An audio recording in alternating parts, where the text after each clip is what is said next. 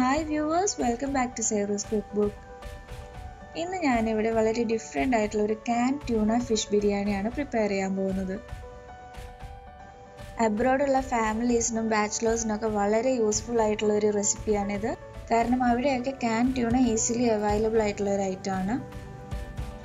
ഇനിയിപ്പോൾ നാട്ടിലുള്ളവർക്കാണെങ്കിലും ഈ can tunaക്ക് പകരം ബിരിയാണിക്ക് എടുക്കുന്ന ഏത് ഫിഷ് വേണമെങ്കിലും ഉപയോഗിക്കാം.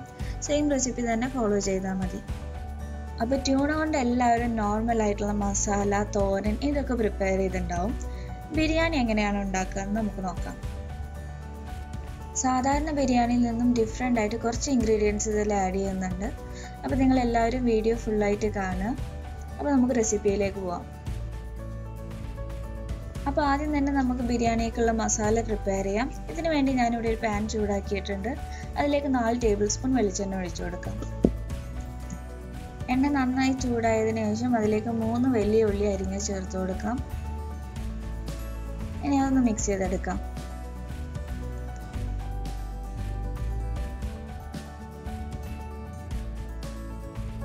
ഈ സമയം ഉള്ളി പെട്ടെന്ന് വാടി കിട്ടാൻ ആവശ്യമായിട്ടുള്ള ഉപ്പ് ചേർത്ത് കൊടുക്കാം. ഇനി ഇത് നന്നായി ഗോൾഡൻ ബ്രൗൺ ആവുന്നത് വരെ ചെറിയ ഫ്ലെയിമിലിട്ട് വഴറ്റിയെടുക്കണം. ഇപ്പോൾ ഉള്ളി നന്നായി വഴണ്ടി വന്നിട്ടുണ്ട്. ഇനി ഇതിലേക്ക് ചതച്ച് വെച്ചിരിക്കുന്ന പച്ചമുളക് ചേർത്ത് കൊടുക്കാം. ഞാനിവിടെ 8 മുളക് എടുത്തിട്ടുണ്ട്. നിങ്ങൾക്ക് എരിവിനനുസരിച്ച് ചേർക്കാം. അതിനുശേഷം ഇതിലേക്ക് 2 table spoon ginger garlic paste കൂടെ ചേർക്കുന്നുണ്ട്. ഇനി നന്നായി വഴറ്റിയെടുക്കാം.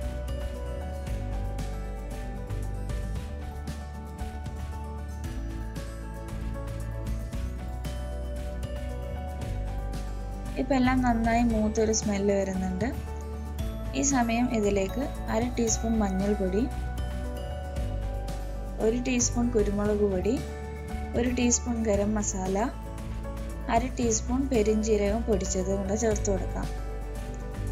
ഞാനിവിടെ ഹോം മെയ്ഡ് ഗരം മസാലയാണ് യൂസ് ചെയ്തിട്ടുള്ളത്. അതിൽ ഓൾറെഡി പെരിഞ്ജീരകം ഉള്ളതാണ്. എന്നാലും ഞാൻ ഇവിടെ കുറച്ചും കൂടെ എക്സ്ട്രാ പെരിഞ്ജീരകം വറുത്ത് പൊടിച്ചതാണ് ചേർത്തിട്ടുള്ളത്. കാരണം ട്യൂണയിൽ എപ്പോഴും പെരിഞ്ജീരകം ആഡ് ചെയ്താൽ കുറച്ചും കൂടെ നല്ലൊരു ടേസ്റ്റാണ് കിട്ടുക. മസാല എല്ലാം നന്നായി വഴറ്റിയെടുത്തിട്ടുണ്ട്. ഇനി ഇതിലേക്ക് ഒരു വലിയ തക്കാളി അരിഞ്ഞ് ചേർത്ത് കൊടുക്കാം. നന്നായി ഒന്ന് മിക്സ് ചെയ്തതിനു ശേഷം ഈ പാൻ മൂടി വെച്ച് തക്കാളി ഒന്ന് സോഫ്റ്റ് ആവുന്നത് വരെ ഇതിനെ കുക്ക് ചെയ്തെടുക്കണം. ഇപ്പോൾ തക്കാളി എല്ലാം നന്നായി വഴറ്റി എണ്ണ എല്ലാം തെളിഞ്ഞു വന്നിട്ടുണ്ട്. ഈ സമയത്ത് നമുക്കിതിലേക്ക് ട്യൂണ ചേർത്ത് കൊടുക്കാം. ഞാനിവിടെ ഓയിലെല്ലാം റിമൂവ് ചെയ്തിട്ടുള്ള 2 ക്യാൻ സോളിഡ് ട്യൂണയാണ് എടുത്തിട്ടുള്ളത്. ഇനി ഇതൊന്ന് മിക്സ് ചെയ്ത് കൊടുക്കാം.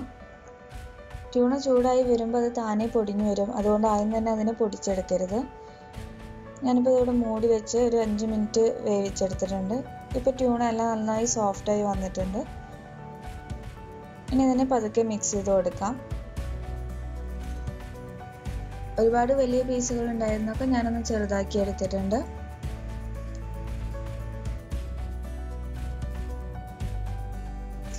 ഇനി ഇതിലേക്ക് 1 കപ്പ് അളവിൽ ചെറിയ പീസുകളാക്കിയിട്ടുള്ള കപ്പയാണ് ചേർത്ത് കൊടുക്കുന്നത്. ഇത് ഞാൻ ഉപ്പ് ചേർത്ത് വേവിച്ച് വെച്ചിട്ടുള്ള കപ്പയാണ്. ഫിഷും കപ്പയും നല്ലൊരു കോമ്പിനേഷനാണ്. അപ്പോൾ അതുകൊണ്ട് തന്നെ ഈ ബിരിയാണിക്ക് നല്ലൊരു ടേസ്റ്റാണ് കൊടുക്കുന്നത്. ഇതെല്ലാം നന്നായി ഒന്ന് മിക്സ് ചെയ്തതിന് ശേഷം മൂടി വെച്ച് ഒരു 5 മിനിറ്റ് കുക്ക് ചെയ്തെടുക്കാം. ഇപ്പോൾ ഈ ഫിഷും കപ്പയും എല്ലാം നന്നായി മിക്സായി വന്നിട്ടുണ്ട്. ഇനി ഇതിലേക്ക് ഒരു മെയിൻ ഇൻഗ്രീഡിയൻ്റ് ആയിട്ടുള്ള തേങ്ങാപ്പാൽ ഒഴിച്ചെടുക്കാം. ഞാനിവിടെ 1/2 കപ്പ് തേങ്ങാപ്പാലാണ് എടുത്തിട്ടുള്ളത്. എല്ലാ ഫിഷ് ബിരിയാണിക്കും നല്ലൊരു ടേസ്റ്റ് കൊടുക്കുന്ന ഇൻഗ്രീഡിയൻ്റാണ് തേങ്ങാപ്പാൽ. ഇനി ഇതെല്ലാം നന്നായി ഒന്ന് മിക്സ് ചെയ്തെടുക്കാം. അപ്പോൾ നമുക്കിതിലേക്ക് ആവശ്യത്തിനുള്ള ഉപ്പും കൂടെ ചേർത്ത് കൊടുക്കാം. ഉപ്പ് ചേർക്കുമ്പോൾ ശ്രദ്ധിക്കണം, ക്യാൻ ട്യൂണ യൂസ് ചെയ്യുന്നതുകൊണ്ട് ഓൾറെഡി ഉപ്പ് ചേർത്ത് വേവിച്ച് വരുന്നതാണ്. അപ്പോൾ ആവശ്യത്തിനുള്ള ഉപ്പ് മാത്രം ചേർത്ത് കൊടുക്കാം. ഇനി ഇത് മൂടി വെച്ച് നമുക്ക് ഒരു 5 മിനിറ്റും കൂടെ കുക്ക് ചെയ്തെടുക്കാം. ഇപ്പോൾ ഈ തേങ്ങാപ്പാലും കപ്പയും ഫിഷും എല്ലാം നന്നായി മിക്സായി വന്നിട്ടുണ്ട്. ഇനി ഇതിലേക്ക് ആവശ്യത്തിനുള്ള മല്ലിയിലയും കൂടെ ചേർത്ത് കൊടുക്കാം. നന്നായിട്ടൊന്ന് മിക്സ് ചെയ്യാം.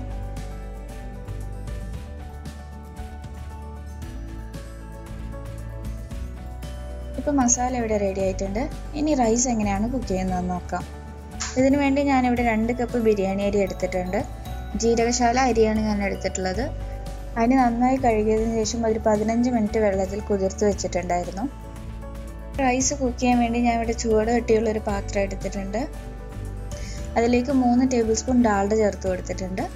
അതിന് പകരം ഗീ വേണമെങ്കിൽ ഉപയോഗിക്കാം. ഇതിലേക്ക് ചെറിയ പീസുകളാക്കിയിട്ടുള്ള പട്ട ചേർത്ത് കൊടുക്കാം. ഇനി ഇതിലേക്ക് ഒരു 8 ഗ്രാമ്പു, 1 ബേ ലീഫ്, 5 ഏലക്കായ, അതുപോലെ 1/4 ടീസ്പൂൺ കുരുമുളക്, 1/2 ടീസ്പൂൺ ഷാ ജീര ഇതെല്ലാം ചേർത്ത് നന്നായിട്ടൊന്ന് മിക്സ് ചെയ്യാം.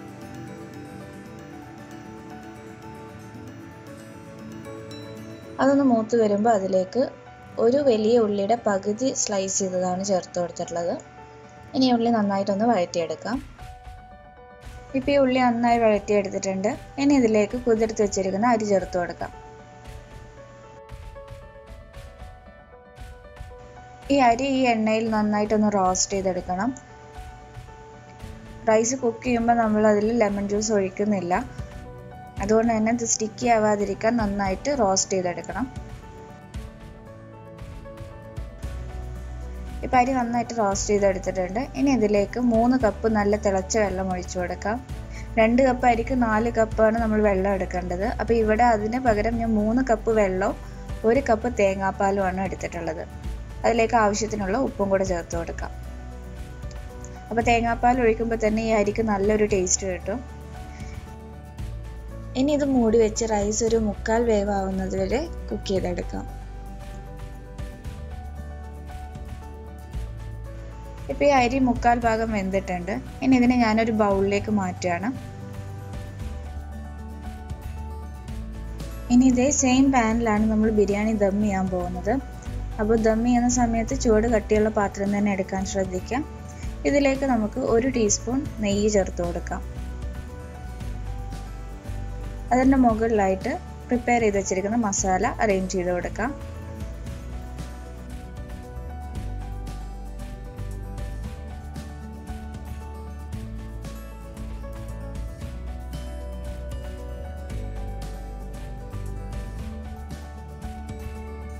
ഇതുപോലെ പകുതി മസാല സ്പ്രെഡ് ചെയ്ത് കൊടുത്തിട്ടുണ്ട്. ഇനി അതിൻ്റെ മുകളിലായിട്ട് കുക്ക് ചെയ്ത് വെച്ചിട്ടുള്ള റൈസ് ചേർത്ത് കൊടുക്കാം. അതും പകുതി റൈസാണ് അറേഞ്ച് ചെയ്തിട്ടുള്ളത്. അതിൻ്റെ മുകളിലായി 1 ടീസ്പൂൺ നെയ്യ് വീണ്ടും ചേർത്ത് കൊടുക്കാം. അതിനുശേഷം ഗാർണിഷ് ചെയ്യാനായിട്ട് കുറച്ച് പച്ചമുളക് സ്ലൈസ് ചെയ്തത്, അതുപോലെ നെയ്യിൽ വറുത്തിട്ടുള്ള ഉള്ളി, കാഷ്യൂ, കിസ്മിസ് ഇതെല്ലാം ചേർത്ത് കൊടുക്കുന്നുണ്ട്. ഇനി നല്ലൊരു ഫ്ലേവറിന് വേണ്ടി ഇതിൻ്റെ മുകളിൽ കുറച്ച് ഗരം മസാല കൂടെ സ്പ്രെഡ് ചെയ്ത് കൊടുക്കാം. അതിൻ്റെ മുകളിലായി കുറച്ച് മല്ലിയിലയും കൂടെ അരിഞ്ഞത് ചേർക്കാം. ഇപ്പോൾ ഫസ്റ്റ് ലെയർ നമ്മൾ റെഡിയാക്കി എടുത്തിട്ടുണ്ട്. ഇതേപോലെ തന്നെ സെക്കൻഡ് ലെയറും ചെയ്യാം.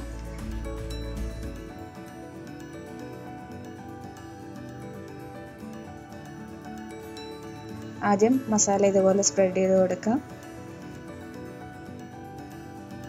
അതിൻ്റെ മുകളിലായി ബാക്കിയുള്ള റൈസും കൂടെ അറേഞ്ച് ചെയ്ത് കൊടുക്കാം. ഇനി ഇതിൻ്റെ മുകളിലായി ബാക്കിയുള്ള പച്ചമുളക്, കുറച്ച് ഗരം മസാല, മല്ലിയില, കാഷ്യൂ, കിസ്മിസ്, ഫ്രൈഡ് അണിയൻസ്, അതിൻ്റെ മുകളിലായി 1 ടീസ്പൂൺ നെയ്യും കൂടെ ഒഴിച്ചു കൊടുക്കാം. ഇനി ഇത് മൂടി വെച്ച് ഒരു 15 മിനിറ്റ് ദം ചെയ്യാൻ വേണ്ടി വെക്കാം. ഇപ്പോൾ ഇതൊരു 15 മിനിറ്റ് കഴിഞ്ഞിട്ടുണ്ട്. നമ്മുടെ അടിപൊളി ട്യൂണ ബിരിയാണി ഇവിടെ റെഡി ആയിട്ടുണ്ട്. ഇത് ഞാനൊരു സെർവിങ് പ്ലേറ്റിലേക്ക് മാറ്റിയിട്ടുണ്ട്. നമ്മുടെ ഈ ട്യൂണ ബിരിയാണി നിങ്ങൾക്ക് എല്ലാവർക്കും ഇഷ്ടപ്പെട്ടിട്ടുണ്ടാവുമെന്ന് വിചാരിക്കുന്നു. എല്ലാവരും ട്രൈ ചെയ്ത് നോക്കൂ. ഈ റെസിപ്പി നിങ്ങൾക്ക് ഇഷ്ടമായാൽ please do like, share and comment. പിന്നെ ആദ്യമായിട്ടാണ് നിങ്ങൾ ഈ ചാനൽ കാണുന്നതെങ്കിൽ സബ്സ്ക്രൈബ് ചെയ്യാൻ മറക്കരുത്. കൂടാതെ ബെല്ലൈക്കൺ കൂടെ ഒന്ന് പ്രസ് ചെയ്തിട്ടുണ്ടെങ്കിൽ ഞാനിടുന്ന വീഡിയോസിൻ്റെ നോട്ടിഫിക്കേഷൻ നിങ്ങൾക്ക് ലഭിക്കുന്നതായിരിക്കും. Thank you all for watching.